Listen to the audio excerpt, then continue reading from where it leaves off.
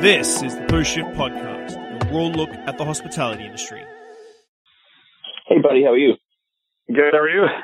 Oh, good. How are you doing? Just heads in the game. It's got my attention, let's put it that way. How's your pivot been? It's been good. Yeah. We're just, the biggest thing we've got going right now is just getting our staff kind of head in the game, you know. Mm-hmm. There's a lot of little bit of mental health stuff going on as far as fear and you know, there's in their rabbit hole. So I think as we move along here, it'll get better because we'll you know, get some routine, and we're bringing back a few more people than we need. Like, we're not cutting them. Like, basically just going to get there back in the groove, get a schedule. We're opening. Gateway's been open since, I guess it's been a week Tuesday, and then we opened Cook Street for the weekend, and then we're opening it again today. So we'll have all three stores' kitchens operating today, and then we're looking to do Nanaimo next week. And then Zambri's, of course, is doing a bunch of charity meals, and then we're open Wednesday to Saturday as well. Are you doing just pickup, or are you using a delivery service as well? Yeah, we set up our own delivery service. So it's basically like building a new business from the ground up, trying to figure out how to do it and set up our system. So we've got it running pretty well now. We can do deliveries through our app, and we're also doing pickup. So pickup is at Gateway and Cook Street. Cook Street right now is 5 days a week, but hopefully by next week we'll have the staff to do 7. Nice. And then Gateway has already got the staff to do 7. And then Vic West, we're just going to basically just do community work, and all our deliveries will come out of Vic West. So we're probably doing about 30 deliveries a day, 40 deliveries a day. So not bad. Hopefully, it's not bad. We're going to add some grocery items too. Beer, wine, coffee. Yeah, we're going to just kind of build our menu a little bit, just to give other people another option. So a little bit about what I've been doing. So I've been doing the Post Shift podcast for about 15 months now. But during this, I decided that I wanted to step it up because there's so much information out there on social media and in the world that I wanted to connect with the people who are doing initiatives, business owners, and seeing how they're sort of dealing with it and their struggles and their successes and stuff like that. And I'm doing that every day, Monday to Friday. So, excellent. Yeah, I'm doing it at least a recording and a live stream every single day. Oh, good for you. I think that's awesome. Yeah. So it's been a lot. But I've got a chance to sit down and chat to like Jeff from Able BC, Ian Torsteston from the BC RFA. I had him on the show. His episode is up tomorrow. Excellent. Yeah, so Trevor Bird was today. I did live stream with him last week. So really, it's just about getting down to the bottom and seeing how operators have pivoted. And really, I wanted to reach out to you because the segment you did on CTV hit me pretty hard because for me, I'm sure you get it as well. I've been asked by a lot of people about what's going to happen in the macro and like light at the end of the tunnel and that sort of thing. And for me, it's very difficult to see that right now. Because there's so much information out there and it's constantly changing as well. So for me, I say to them like, listen, I don't know what's going to be like in 3 months time, but right now I can help you out with some micro stuff within your business and try and maximize every cent that you get come in to try and keep it as much as possible. Yeah, exactly. So obviously after that segment, I literally think I reached out to you after I watched that and dropped you a text. And so really, how about for the listeners at home, you sort of introduce yourself and we'll kick it off from there. Excellent. I love it. So take it away. Name is Calen McNeil. I'm founder of Big Wheel Burger and co-owner of Zambri's.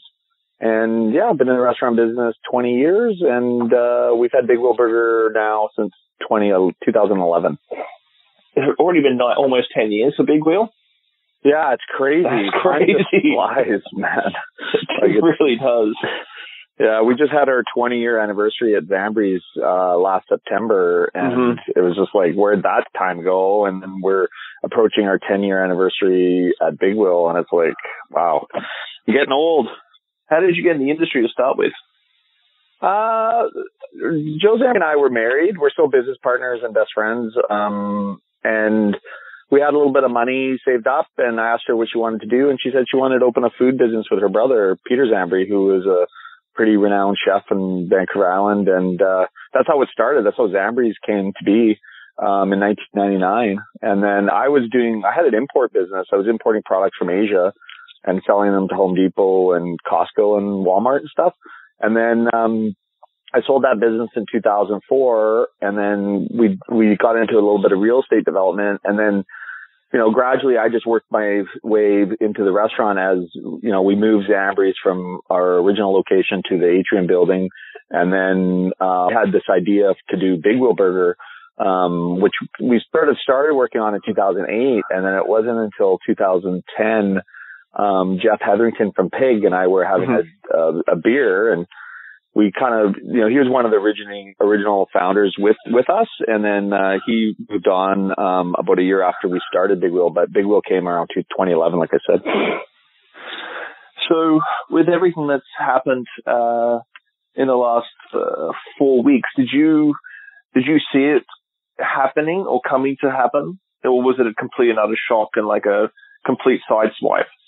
No, I was ready. I have another business in Alberta that's I have to pay attention to the kind of the global environment, and so I keep track on what happens and the movement. And we had that shock in the energy and oil prices. So that was kind of like my initial sort of wake up, like, okay, things are changing. And then I was paying a lot of attention in Wuhan in China. I've been to China many times. I had an import business before, so I have friends there, and I was just in China last year, as a matter of fact. So I was conscious of it, and I knew based on what was going on in China that it would eventually get here. So I started our sort of like COVID plan probably in January. Well, and so we were quite a bit ahead of it. My girlfriend and I had a trip planned to Ireland. Like, we're supposed to be there now. And I was telling her in January that we're probably going to have to cancel it. And she was looking at me like I had three heads. She's in the healthcare industry. So, obviously, she's in tune with, as it's developing, but yeah, so I felt I was pretty prepared. And I mean, I had to get over the hump of everybody kind of getting on board because I was pretty early and, people were kind of looking at me like I was crazy. But as it developed, we had, we got such a great team. My general manager, Yan Prison, he manages both Zambri's and Big Wheel Burger, the kind of big picture stuff, macro. And he's just been a beast. He had a pandemic operating plan. When we decided to close, because we were open for the first week or two, and then we went to takeout for about a week, and then we just, with all the changing information and not knowing what the future looked like, we just shut down, closed all our stores, laid off all our staff, primarily as a preventative measure for them. I didn't want to leave them dependent on us for anything. I wanted to get them on the EI program early. And then we could just regroup and evaluate. And we immediately just went and built a pandemic operating plan, had it vetted by our microbiologist, who did our HACCP food safety plan. So we've been building a business to grow it. And every step of the way, we always make sure we implement all the proper procedures and SOPs and processes so that, I imagine us being a 50 unit operation or a 100 unit operation. How would they do it? Versus what, smaller companies, you don't need to invest that much energy in it, but I dream big. So I always make sure I plan. So you had the Nanaimo store. You said that you were opening the Nanaimo store this week. How close was that to completion when this all happened? It was, where were we? We had a bunch of delays early, and that kind of pushed us back. We would have actually been open and running had it gone on schedule. So, sorry. And sorry, just a lot of people messaging me and whatnot. We've got, so we would have been open. Our scheduled opening date was January 15th. And then a bunch of delays. And then it reached a point where it was looking like we wouldn't be able to, be open until probably our new revised date was beginning of March. But when everything kind of fell apart, we basically just put a pause on it, and we just behind the scenes just managed to get our permitting done and all the actual work done. So it's been sitting there finished, completely, spotless and polished for the last 2 weeks. And, oh, wow. The total investment is, above 500,000. So we've got a sizable amount of money sitting there not producing anything. So it's a little stressful. We also hired all our team. We hired, 22 people, and we literally had them the week that we were starting to train is when we decided to close down. So we hired them for like 2 days, started training, and then we had to let them go. So with sort of laying off all your staff and now sort of rejigging everything and sort of reopening, have the staff been responsive to coming back and working? Yeah, this is the kind of the challenge. Like, I just find in this crisis, there's these different, varying degrees of challenges. So you kind of get through one, and then all of a sudden something else unexpected pops up. And I guess it's not too unexpected for me because, I deal, a fair amount with, we have some, projects that we do. We're doing a documentary on homelessness. So I've got some, a mental health sort of, experience and just understanding how these things can affect that. And when we had our pandemic operating plan, I was keeping all our staff updated and informed on what our plan was. And when we did it, I sent it out to everybody and said, we're going to be looking to open. And, it was a lot of crickets because people obviously were unsure of what to do and, were being told to stay at home and all that, which is exactly what we should be doing. I take the food supply chain pretty seriously, and I, just from the macro level, restaurants produce, at least half of the food that's consumed in the country. So, you take away all the restaurants and you're going to have a major supply chain issue and food supply issue. And you've also got all this food that's sitting in the wholesale, distribution channels that are just basically going to go bad because it all needs to be, produced and consumed manufactured and turned into something that can be consumed. So, so there's, getting people back to work, the building the teams was a lot slower than I thought. And I've had to do a lot of, counseling and just, talking people off cliffs a little bit, which is understandable. Like, and I don't want anybody to come back that's not comfortable. My approach is, we built a plan and I'm leaning on that plan, to keep people safe. And I'm confident in it. So, for me, I'm like, you can't remove all risks, but, the steps we're taking significantly reduce the risks to our staff and to the public and to all of that. So, in the end of the day, for the people's mental health and just, the food supply chain, I'm just really urging people just to get back in. And the other reality of it is that, I'm anticipating half the restaurants not reopening in the city. So, when the government funding ends up stopping, there's going to be a influx of restaurant workers that are looking for work. And I don't want my team to be, sitting there relying on the government funds. And when that dries up, not having a job. Well, that's a good point. Like, what's your opinion on how much the government's done provincially and federally for the hospitality industry? I was a little critical at first. I did that Chuck News interview. The Douglas Magazine interviewed a bunch of business people about their opinions and stuff, and then I got interviewed. And they pre-recorded it. So it was a Thursday, and then on the Friday, so I called the government out on a bunch of stuff, and then on the Friday they announced some of the stuff. So I was like, feeling like a genius, but so I was really, they had to cut some of the interview because they had already implemented some of the stuff or announced it. So, I think I'm going to call it a lukewarm. I think that the issue is it's one thing to say something and you're going to do it. And then it's like, well, how's that going to happen? And how quick can it happen? You've got a bunch of businesses, like mine included, that could easily slide into unrecoverable, if we don't get the support quickly. Mm-hmm. You know, I'm encouraged with our sales volume, opening and doing the delivery and stuff. You know, whether we can make money, because we're also paying our employees more because of the risk. We've instituted an auto gratuity as well. So there's, you know, we're trying to stabilize the financial end of it. Mm-hmm. But it's, you know, in fact, today I just looked at our bank accounts and we had money come in from the government. I have no idea what it was for. Just said Government of Canada, and, you know, it was money in our account. I was just like, oh, like, I have no idea why. Like, we haven't had a chance or an opportunity to apply for anything yet. So it might be a GST credit or might be some sort of fund. I don't know, but, so that was encouraging. We applied through the BDC for some of the funding. I got a little bit of creative. We invested because of our Nanaimo project and some of our IT upgrades, like we did our app and we've upgraded our website and all these things.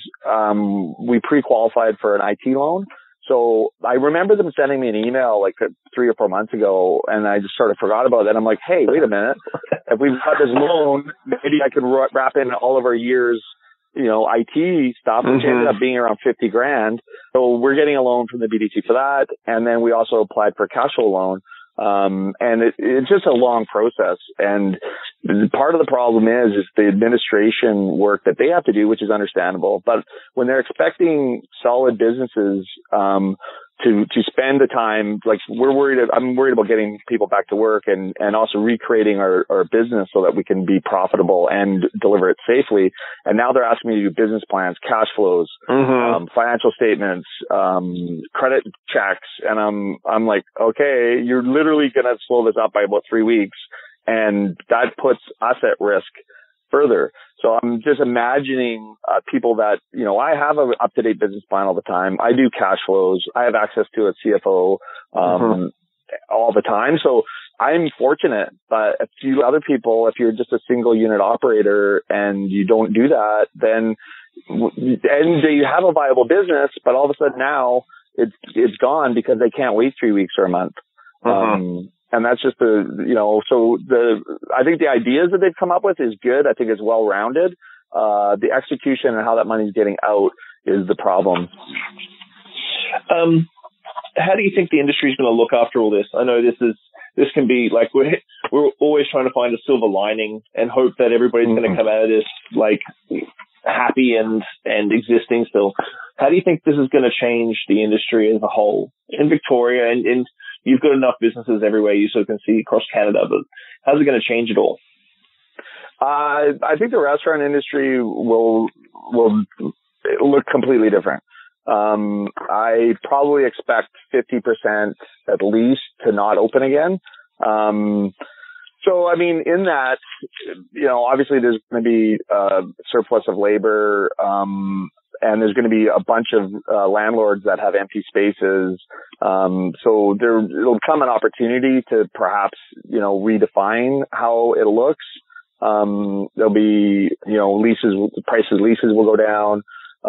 We've always had a labor issue for the last 3 or 4 years. So that will alleviate, the companies or businesses that can pivot, like we're doing. Our price point is a little bit recession-proof. The finer dining restaurants, we have that with Zambri's, and I'm not sure what that's going to look like. And frankly, people that want to support and want the restaurant to exist in the new world need to come out and sort of support it so it's there. And we're seeing that all over. Our brands are being supported very well through the fundraising and all that. So I think there's going to be winners and losers, unfortunately. What I'm advising people that ask is just take a really good hard look on how viable your business model is in the new world, because incurring any more debt and, you know, all that it'll affect mental health, and it'll also, you know, affect your ability to get out of it. So I would caution people just to really take a critical hard look at what they're going to do, which is scary. It's sad. I mean, I'm an entrepreneur and I support, people going out and starting their own business and all this. And, just the reality that, a whole slew of them aren't going to make it, and not just in the restaurant industry, but other industries as well. It's heartbreaking. Yeah. So talking about, landlords, being a multi-unit operator, you obviously have multiple landlords. How's the general consensus been between landlord to landlord? Because I think you get a bird's eye view of how different landlords behave. It's it's one of the most rewarding things about this whole pandemic is just seeing the landlords that have come to the table. I'm the type of I'm not going to hold back and calling out what I call bad actors in this. Mm-hmm.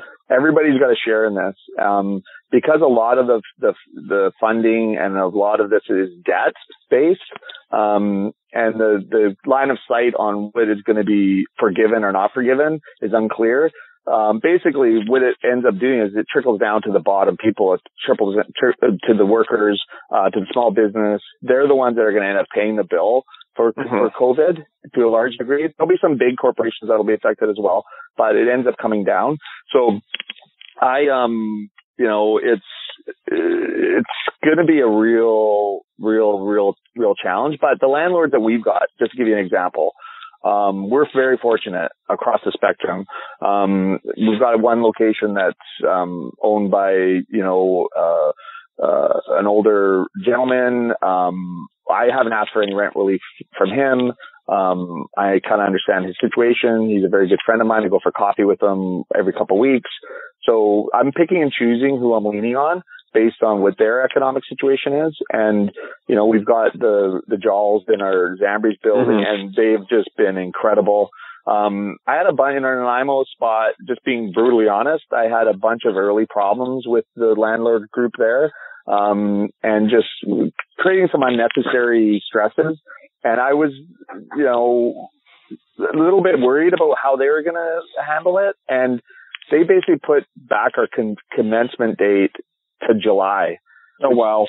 Effectively, we were supposed to pay rent March 1st. Mm-hmm. Now we don't have to pay rent or anything until July 1st. And that is so on one hand, I'm having troubles with them, or I thought I was having troubles with them. And then they just came through with a package that is unbelievable. And every one of them has done significant. I had another landlord that initially came out just bizarrely, but I guess they were dealing with their own pressures too. So he ended up coming to the table, which helped. And I'm not going to be afraid to call out people that aren't helping. There's always limits to it, but once we get our stuff together and we get operational and cash flowing, I'm going to make sure that we pay our rent. If we're able to pay our rent, pay it. If we're able to get people off EI, going to do it. We have a responsibility to our entire community to give the aid and the funds to the people that actually really need it. So I'm going to do my part to make sure that we support everybody. And if that means, not making a profit on stuff and doing it just break even cash flow, if that helps the community, then I'm all about that. Well, I really want to thank you for your time, man. I know that you're insanely busy, and you've basically, were you sort of stepping, not necessarily back from operations, but were you sort of watching from afar the operations of Big Wheel, and now from what I see, you're just basically plugged straight back into it as if it was day one on Cook Street. Yeah, I mean, my role is sort of big picture, so I deal with the expansion and leasing, and operationally, just a global overview. Our management teams and all the restaurant kind of run the day to day.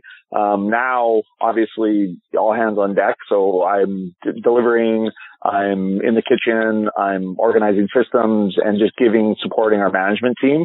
And, so I'll be doing that indefinitely. And hopefully, I think in the next 2 weeks, I'll be able to go back up to the bigger picture. We're doing a ton of community work, so we have a foundation as well. So I'm really, really focused on trying to raise as much money for food, at-risk populations to make sure that they get meals, in particular the front care workers ambulance, a hospital, fire, and then the homeless camps. I mean, these people, if you think about it, like when everybody's at home, people rely on cash donations and giving, and they don't have any of that. So, that's kind of what I'll be turning my focus to once we get all the businesses up, and then just keeping an eye on the developments. I mean, I'm planning this to be at least a year. I don't think it's going to be any sooner than that. So I'm basically preparing and planning for the long haul with this, and making all my decisions based on that. And I think that will be, if it's shorter, great, but I'll be ready if it's 2 years, like we'll be ready. What's the name of the foundation? It's Big Wheel Community Foundation. I'll make sure I link that up. Yeah. And we do, people have been donating, like we have a link on our app to donate. And we're doing a lot of matching as well. So if people donate, we'll figure out where the need is for food, and we'll, if they've donated $100, we'll match it to $200. We've had some, fairly decent sized, donations. And we had money we take a percentage of our profits each month and put it into, our foundation ourselves. So we've supported charities over the last couple of years. But now our focus is just entirely on food and helping people get food. And I was one of the founders of FED, the Food Eco District, and we're doing 500 community gardens. That's our goal. So we're going to be planting and providing resources for people to plant their own garden in their back for edible, healthy food. So these are all things that I'm pretty passionate about. So I think as soon as the operations get stabilized, I'll go back into doing that and just see what I can do for the community. Thank you again for your time. You're an amazing entrepreneur and philanthropist. I really appreciate you taking half hour out of your schedule to have a chat. Anytime. The information is power right now. So anything I can do, if anybody wants to reach out for advice or any of that, it's my duty to make time to help. So, it's no problem at all. Anytime, Shawn. I appreciate what you're doing, and I think these podcasts are fantastic. Thanks a lot, man. I'll chat to you really soon, yeah? Excellent. Cheers. Be safe. Buddy. You too, buddy. Bye. Yes. Bye. Thanks for listening, Pose Shifters. I hope you enjoyed that episode. I really enjoy sitting down with friends and peers and just chatting about the industry and getting down to the nuts and bolts of what's really going on out there. Make sure you like, subscribe, comment, everything on all the platforms. Just hit it up and I'll do my best to answer any queries or questions you have. I'll see you next week, guys. Bye.